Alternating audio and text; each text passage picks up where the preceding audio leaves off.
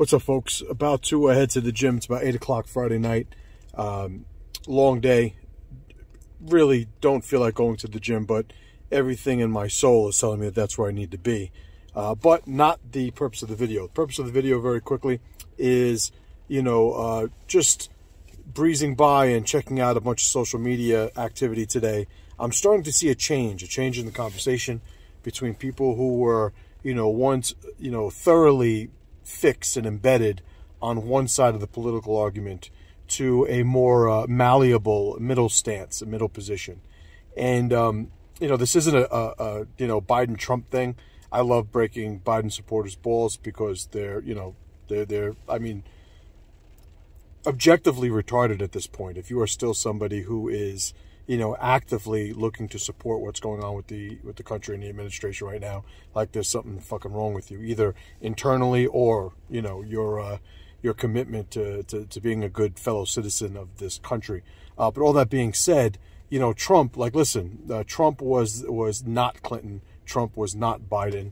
Trump got a lot of stuff done, but I'm not somebody who's getting a fucking Trump tattoo on my arm. As much as I understood the dichotomy that was presented all those years ago, and more recently with the recent election. But right now, you got a lot of people who are understanding, okay, this is really starting to affect me.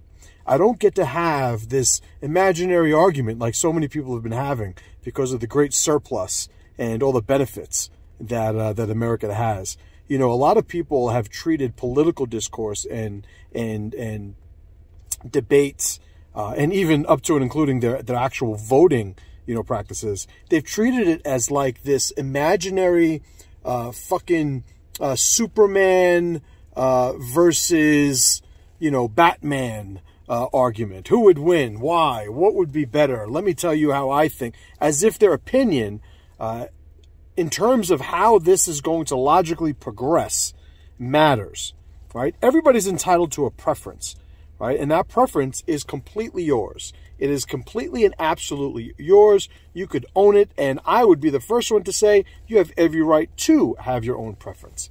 However, how we pursue that preference and what that outcome is, it's not something we could debate, right? So if you're somebody that thinks nobody should be homeless, hey, listen, homeless people, yeah, it fucking sucks to see homeless people around. I'd imagine it sucked to be a homeless guy.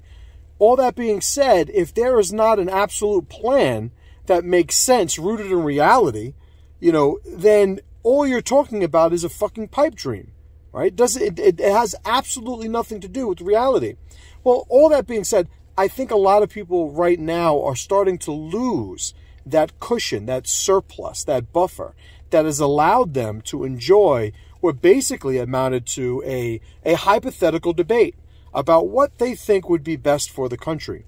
Now they're actually starting to see the effect side of the cause and effect relationship and dynamic that has been executed by this administration.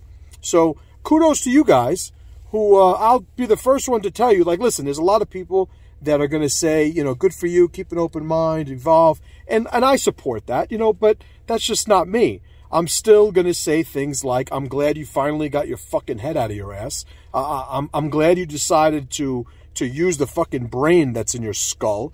And welcome to the good guys. All right. But I look forward to more of you finally acknowledging, being big enough men and women to acknowledge that you fucked up that last election.